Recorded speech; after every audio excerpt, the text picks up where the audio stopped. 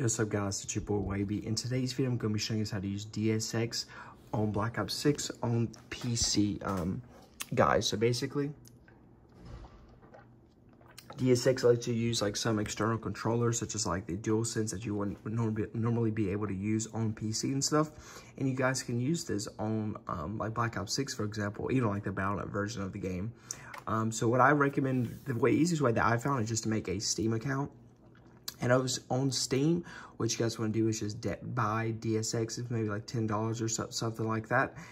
So yeah, just look at it on Steam, make an account, and then just buy it on there. And then once you guys buy it, you just want to load up DSX like this.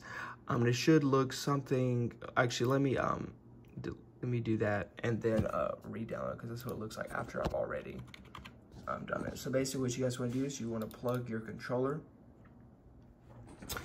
with a USB into your PC, and then guys, you just want to load up DSX right here. And I have the one that has like the DualSense stuff, so that's what I recommend too. But yeah, basically this kind of looks like what it is right here. And then when you have to go through the launch thing for the first time, you have to set up a couple of stuff, but really just kind of go through it. You don't really need to do too much. I think if there's a choice between these, there's no DualSense, just do DualShock 4. That should work. But there should be a DualSense emulation that I have. Basically, all I do is I just load this up, have it connected. You guys can go right here. Adaptive triggers, nope. Let me see, where do I go? DualSense, and you can change, the controls and stuff, and then save your profile. And then what you guys want to do is just launch this profile right here, and then it should work.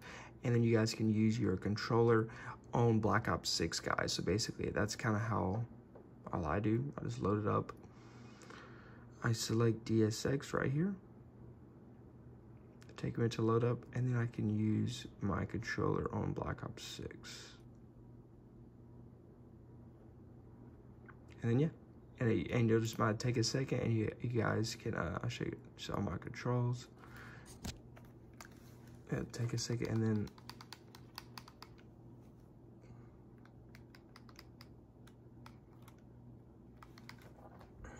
you can also, here's all my settings and stuff. Again, I don't really anything too crazy. And then when you load Modern Warfare 6, it should go ahead and work like that. So yeah, that's kind of how you can use it. Hope you guys enjoyed this video, and I'm out. Peace.